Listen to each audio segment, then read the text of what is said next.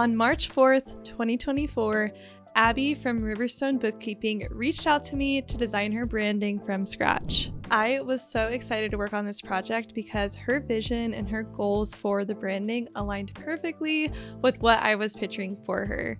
So shortly after she filled out my inquiry form on my website, we jumped on a discovery call where we talked all things branding, what it is she's looking for, her ideal launch date, and also her existing Pinterest board. Having all those materials ahead of time was so helpful for me to understand where she's at with everything, kind of her existing branding, what she isn't liking about it, and what she does want differently. And getting those answers helped me so much to jump right into sending over that proposal and knowing that we would be a great fit working together. So after working on the proposal and customizing the package for her, I sent that over, and on March 9th, Abby paid her deposit and signed the contract. I was so excited to work on this branding. I can't even express that enough. I just felt like her vision and the inspiration she sent me really lit me up. I was so excited to jump into the phases of my branding project. So my branding process has 4 phases. The first phase is the brand strategy, like the discovery and direction phase. The second phase is the logo design phase. The third phase is refining it, making those revisions, making it perfect, designing the collateral. So I like to call it my revision stage. And then the last phase is packaging it up and launching and sending that over to my client. Having those 4 phases just helps me and the client know what to expect in the weeks coming. So I was so excited to jump into phase 1, which is the discovery and direction phase. So on April 16th, it was time to kick off her branding project. For Abby, we actually decided to do a branding in a week, which is very different from my normal branding package because just as it sounds, it's delivered within 1 week. So Monday through Friday, I'm working on the branding and getting that over to her. I do this with website design, but this is only my second time doing it for branding, and I was a bit nervous, but I knew that if we worked together and kind of plan and prepare ahead of time, that it would be really smooth and easy to kind of just jump in and get to work. So on April 16th, I started with the discovery and direction phase, created a mood board, created the color palette, found some design direction options for fonts, for photographs, and all of that, and put it together in a presentation and sent it right over to her. Within a few hours, Abby got back to me and let me know that we maybe need to work on this stage a little more. We wanted to adjust the color palette to not make it look so retro. We really wanted to make it muted, coastal, simple. So she sent over that feedback and I got to work on the revisions. Once I sent that second round of discovery and direction over, she gave me the go-ahead to move on to the logo designs. So I've mentioned this before, but my logo design phase, I include 3 different logo concepts. I feel that having 3 different options gives my client an idea of the typography options out there, how we can use the elements in the logo, how I can take brand illustrations and make it into like a submark icon. So giving them those options just allows them to pick and choose what they do and what they don't like. And also it gives me the opportunity to show them all the ideas that I have created instead of just trashing those and maybe not using them. So here's a little look at the first logos that I sent over to Abby.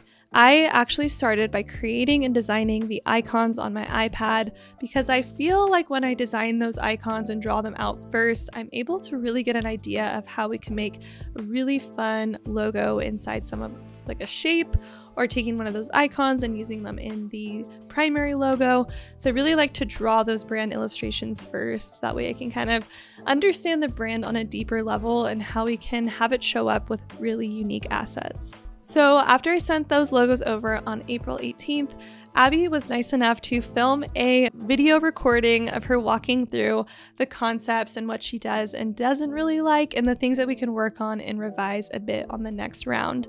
So I wanted to include a little video of a snippet of her feedback because getting this video walkthrough feedback was really helpful for me to know kind of what to pay attention to on the next round. So if you feel stuck with your clients and maybe they're not providing the best feedback, a really great option is to have them film or screen record and kind of talk to you about just talking it out instead of writing it out can sometimes help the client as well. Hi, Megan. I thought it would just be like way easier to explain my feelings and stuff by doing a video like screen recording kind of thing, just to show you, the things that I'm loving the most. I feel like pieces from each concept that I really like. I'm not a huge fan of this secondary logo here, but I really like the primary logo. I love the shape of the lettering. I don't think I want to keep is this icon. I do like the icon. I think it's cute. I just don't really wear hats like that. I literally don't have hats like that. I've never worn a hat like that. So I feel like it would be weird to have that be like the primary visual for my brand if that's not something that like I actually do. But I do really like the shape of the lettering, and I think it would maybe be cool to bring in like the shells or the pine trees. I think my favorite icons are these trees and like the shells, at least for something like that. And I also really like this. I don't know why, that's like one of my favorite more like landscape drawings that you've done. So maybe one of those could replace this or something, because I do really like that. It just doesn't feel like 100% me having like this. I really like the woodsy coat setup too. This I love. I love this one. Like, I definitely want to keep that, but I really like it with the drawings, but I also think it would be nice to have it without them just in case, like have both depending on what like I end up using them for. But I really love that. I like this a lot too. Oh, the birds are also one of my favorite.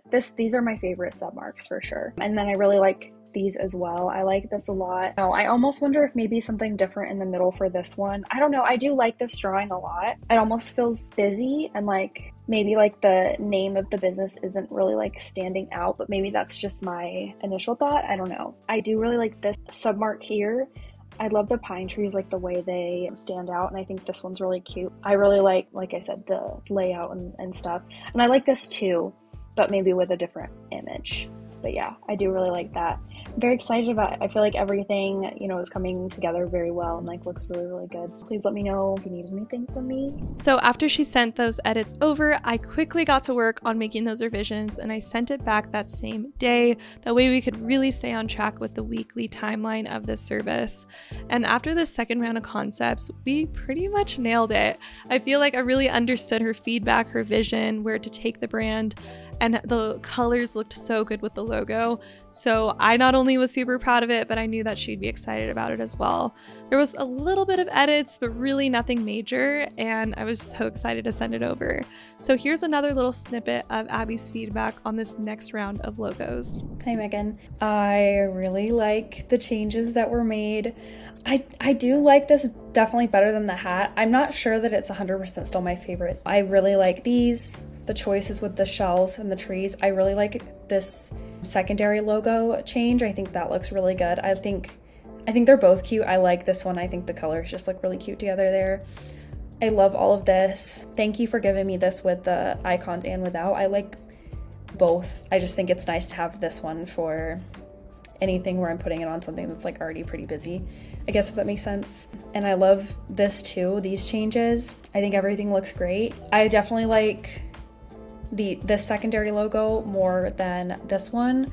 I don't really know, like I don't know how to choose, honestly. Like, everything looks great to me. I think this second logo concept is probably my favorite one, but I really like this sort of like stamp design, and I love all of this. I mean, these are both kind of in the first one or the second one too.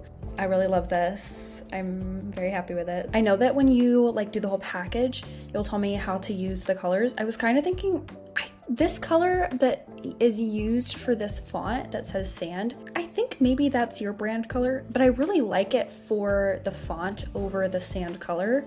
I don't know if that's something that could also be incorporated for use for fonts, or like a similar color or something, rather than me just using black or using the rusty color for like everything. I don't know. Let me know what your thoughts are. I don't know if I need to do that because I could use the rusty color for most of the fonts, but I do really like the way that color looks on the sand background. So one of the things I like to do for my clients is provide them some Instagram graphics and templates that they can use to announce the launch of their new brand, or maybe to just use as reel covers and have a consistent look on Instagram as well.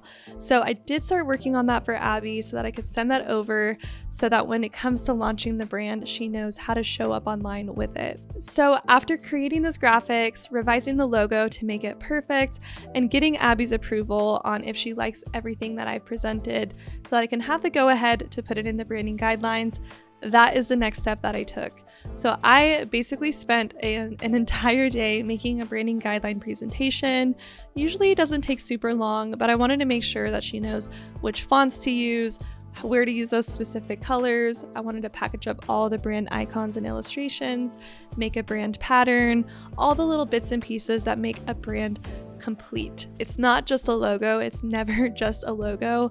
There's that strategy and direction, the colors, the fonts, the elements, and the logo, and so much more. So I really wanted to put that all together in a branding guideline, and here is a little bit of what that looked like. So when I send this over, I also include the link to use those social media graphics on Canva if they want some sort of template that they can use on their own.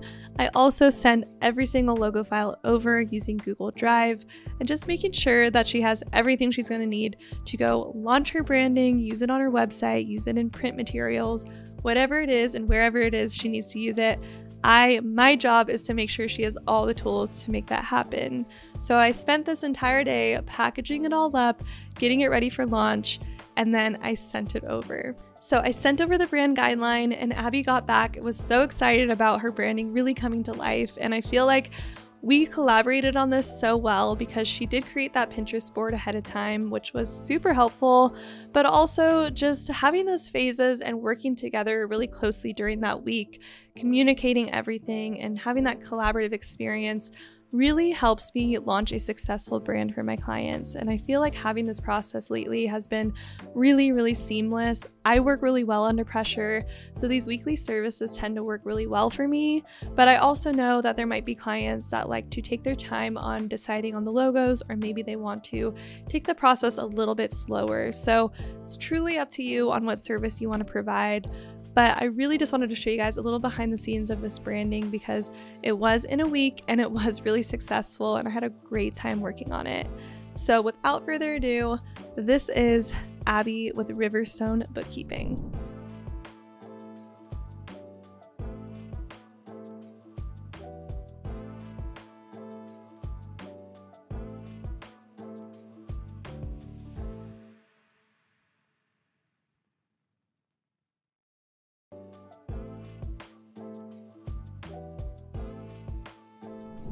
Alright you guys, I hope you enjoyed this video of me showing you a little behind the scenes and the steps of the process I take to build a brand from scratch. I believe that having branding and a visual look to your company is so important. It helps you show up, you get more excited to show up, and it just gives you that consistency and recognition that is so, so needed. So I had a great time working on this logo design and branding, and I really hope you guys enjoyed seeing a bit of the process, and those initial concepts are always fun to look back on. Even if they're not used, I really just wanted to look back on those and show you guys how the whole branding came together. But I really hope you enjoyed this video. If you did, I'd appreciate it so, so much if you gave it a thumbs up, maybe comment down below or subscribe to my channel. That would mean the world to me. But I really hope you enjoyed this video, and I will see you all in my next one.